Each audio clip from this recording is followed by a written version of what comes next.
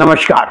आज हम एक ऐसी प्रॉब्लम के बारे में बात करेंगे जिसका सामना आज के दिन महिलाओं और पुरुषों दोनों को करना पड़ रहा है, और वो है बेली फैट। तोंद निकल आना, साइड में से लव हैंडल्स निकल जाते हैं, सामने से पेट बाहर लटकने लग जाता है। महिलाओं में तो ये बच्चा पैदा होने के बाद या मोनोपोज के बाद हार्मोनल डिस्टरबेंस की वजह से होता है, लेकिन उनमें तो महिलाओं में तो सारे शरीर में फैट बढ़ता है, जबकि पुरुषों में ज्यादा समस्या विसरल फैट की है, बेली फैट की है। ना केवल ये उनकी पर्सनैलिटी को बिगाड़ता है, बल्कि कई प्रकार की बीमारियों का कारण है। ये ऊपर से जो फैट दिखाई देता है वो तो दिखाई देता है, बाकी जो विसरल फैट है वो हमारे महत्वपूर्ण अंगों के ऊपर जमा हो जाता है। जैसे लीवर के ऊपर सबसे पहले जमा होता है और बाकी अंगों के ऊपर जमा होकर के उनका फंक्शन करने का तरीका है उसको कमजोर कर देता है।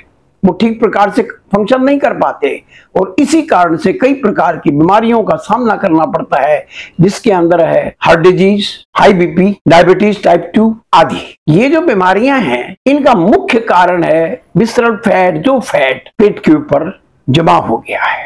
आज के इस वीडियो में हम इस विसरल फैट के मुख्य 5 कारणों की बात करें और उन 5 कारणों को दूर करने के लिए हमें किन तरीकों को अपनाना चाहिए उसके ऊपर भी बात करें।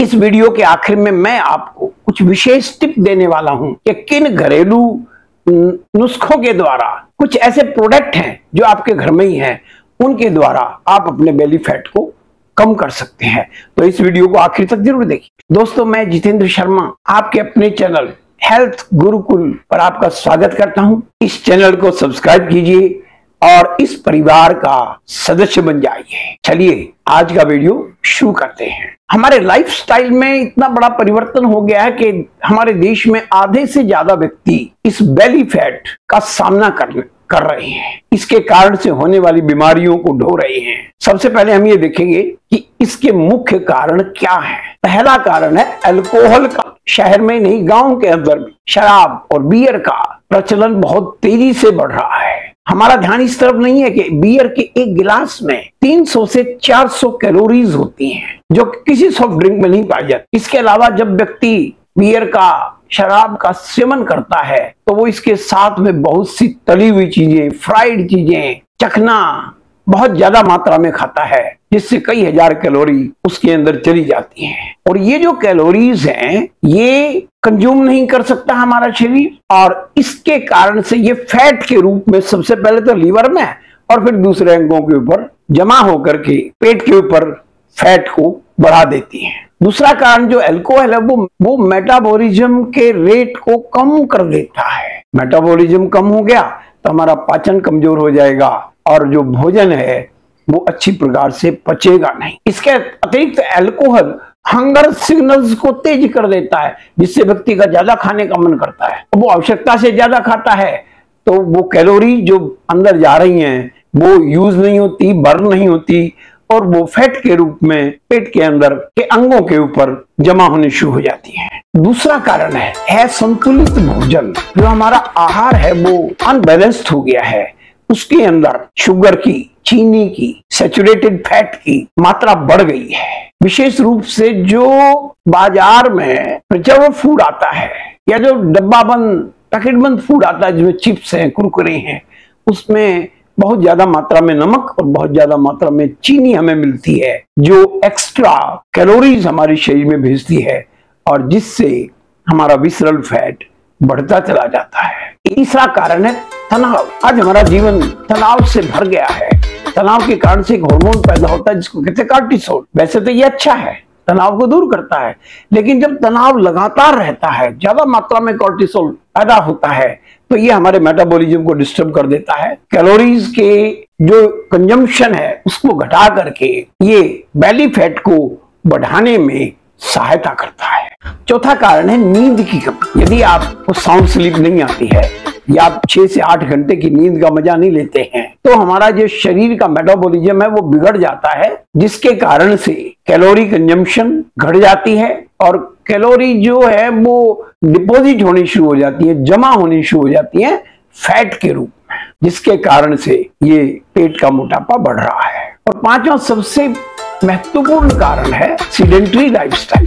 हमने शारीरिक मेहनत करना ही बंद कर दिया। सारा दिन बेड पर, सोफे पर बैठे रहते हैं, जो फास्ट फूड है, पिज्जा, बर्गर इत्यादि खाते रहते हैं, जिसके कारण से ये जो समस्या है बेली फैट की, ये बढ़ती जा रही है। इसके अतिरिक्त कुछ अन्य कारण भी हो सकते हैं, जैसे हेरिडिटी एक कारण हो सकता है।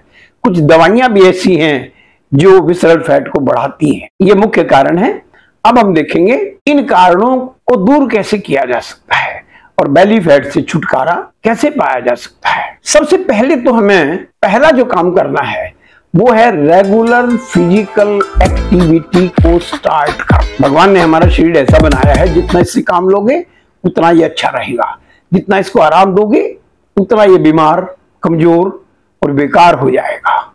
हमें दो काम करने हैं। पहला काम कार्डियोवैस्कुलर एक्सरसाइज करनी है। दूसरा काम प्राणायाम को अपने जीवन का हिस्सा बनाना है। कार्डियोवैस्कुलर एक्टिविटीज ऐसी एक्टिविटीज है जिसमें हमारे हृदय की गति तेज हो जाती है, हमें पसीना आता है। जैसे ब्रिस्क वॉकिंग है, सिंपल वॉकिंग नहीं, ब्रिस्क वॉकिंग, तेज चलना, ये हमारे लिए बहुत लाभदायक हो सकता है। इसके ऊपर मैंने एक बहुत अच्छा वीडियो बना रखा है जिसका लिंक मैं यहां दे रहा हूं, आप इस वीडियो को जरूर देखिए। दूसरा है रेस लगाना, जिम में जाना, कोई गेम खेलना, ये सारे काम हैं। इसके अलावा ऐसी एक्टिविटीज करना जिसके अंदर जैसे स्क्वाड है, उठक बैठक करना या पुशअप करना, ये सारी एक्टिविटीज ऐसी हैं जिसमें जिम में जाने की जरूरत नहीं है, घर के अंदर ही आपकी कार्डियोवैस्कुलर एक्टिविटीज हो जाती है। दूसरा मैंने बताया प्राणायाम। जो प्राणायाम है उसके अंदर यदि आप कपालभाति करते हो तो विसरल फैट से आप छुटकारा पा सकते। कपालभाति में हम तेजी से सांस ऐसे छोड़ते, देखो,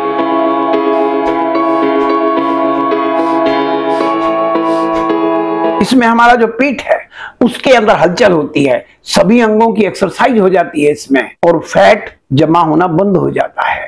तो कपालभाति यदि आप 15 मिनट करते हैं तो आप इस बेली फैट से छुटकारा पा सकते हैं। दूसरा जो हमने काम करना है वो करना, हमने अपने डाइट में चेंज करना है। चावल, गेहूं, चीनी, ये जो कार्बोहाइड्रेट हैं ये जल्दी डाइजेस्ट हो जाते हैं, ये शुगर लेवल को तेजी से बढ़ाते हैं ब्लड के अंदर। हमें कॉम्प्लेक्स कार्बोहाइड्रेट्स को लेना है और कॉम्प्लेक्स कार्बोहाइड्रेट का मतलब सिंपल शब्दों में बता रहा हूं, जो मोटा अनाज है जिसके अंदर ज्वार है, बाजरा है, रागी है, चना है, इसका उपयोग हमें अपने भोजन के अंदर अधिक से अधिक करना है। हमारे भोजन के अंदर हमें प्रोटीन के इंटेक को बढ़ाना है और प्रोटीन के इंटेक को बढ़ाने का सबसे अच्छा तरीका है भोजन में ज्यादा मात्रा में दालों को शामिल कीजिए, दही को शामिल कीजिए, पनीर को शामिल कीजिए, जिससे हमें प्रोटीन ज्यादा मात्रा में मिले, तो इससे हमारे पेट के ऊपर फैट जमा होना बंद हो जाएगा। तीसरा, हमें तनाव से छुटकारा पाना बहुत आवश्यक है और तनाव से छुटकारा पाने का एकमात्र तरीका है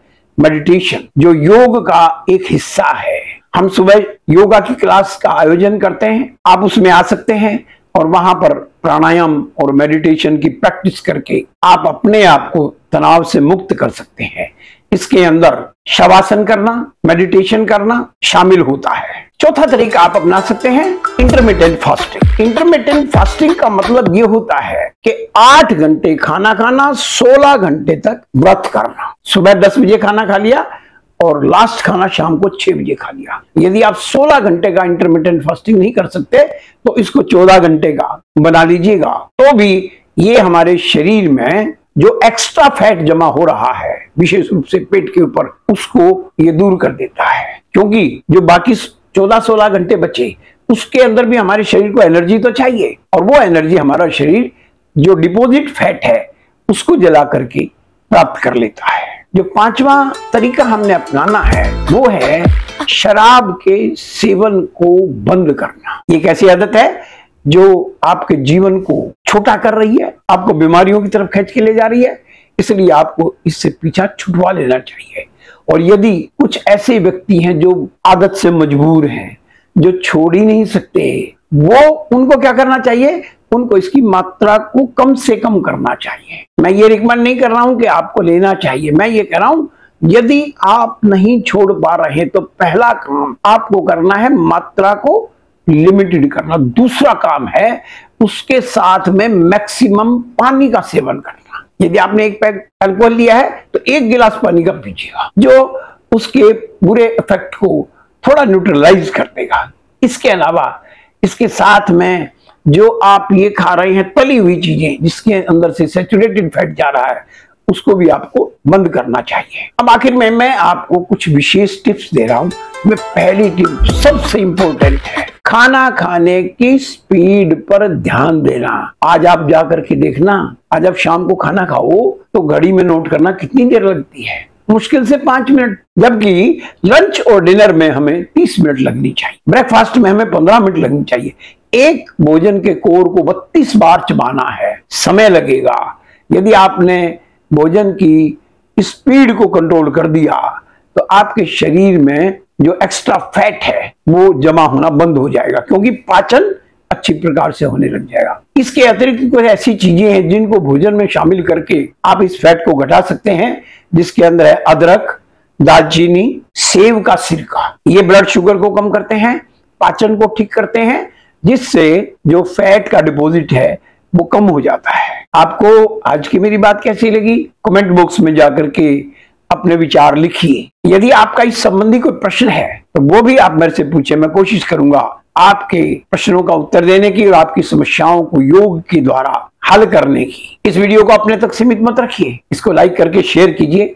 यदि आप नए हैं तो हमारे चैनल को सब्सक्राइब कीजिए। इस वीडियो को इतना ध्यान से देखने के लिए आपका बहुत बहुत धन्यवाद। मिलते हैं अगले वीडियो में, तब तक मस्त रहिए, स्वस्थ रहिए और याद रखिए, करो योग, रहो निरोग।